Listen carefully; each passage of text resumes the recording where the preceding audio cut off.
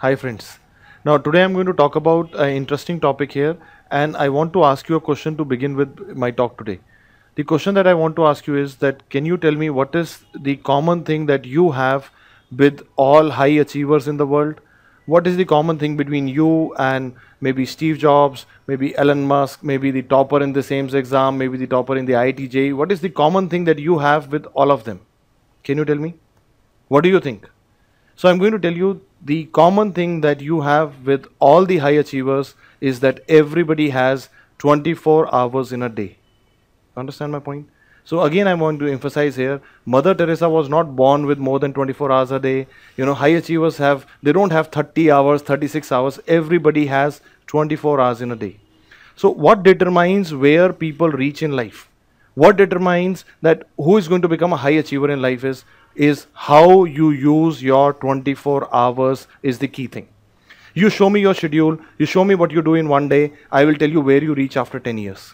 You understand my point? So what I'm wanting you to know today is that most people, they want to become successful. I want to again share with you, most people, they want to become successful, but they don't do enough about it.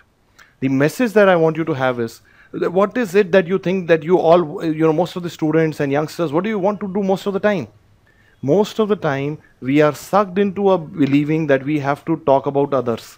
You will see half of your day, you actually spend talking about others, that what photograph she has put on her Facebook, what is he doing today, and you spend a lot of time seeking self-pity if you don't do well in one exam, if you don't do well in one venture. We talk to a lot of people to seek self-pity. And we actually are looking at people to say sugar-coated words to us, and we spend a lot of time listening to them. Now, if you look back, and I'll give you an exercise today. My exercise for the day is take a piece of paper and a pen and write down what do you usually do in 124 hours. Okay? How much of the time is spent in doing things that you really love? How much of the time is spent in productive work? How much of the time is spent in family time? And how much of that time is actually spent in entropy or randomness? And that randomness would include, gossiping about others, seeking, sugar-coated words, talking on phone, scrolling TV channels and looking at channels that you actually don't want to see, looking at WhatsApp, looking at jokes that other people have forwarded to you that you actually don't want to read. They don't make you laugh, but they take your time away. So if you kind of look at them, and you will be surprised to look at the amount of time that you actually waste in a day. Do you realize this? And what I've seen is all high achievers, they cut down on such random activities. They never cut down on family time. They do not cut down on things that they love. You have to understand this. I've seen all high achievers. It's not like that they stop painting, they stop singing, and if they enjoy music, they don't stop listening to music. But they cut down on that WhatsApp joke that you're reading right now.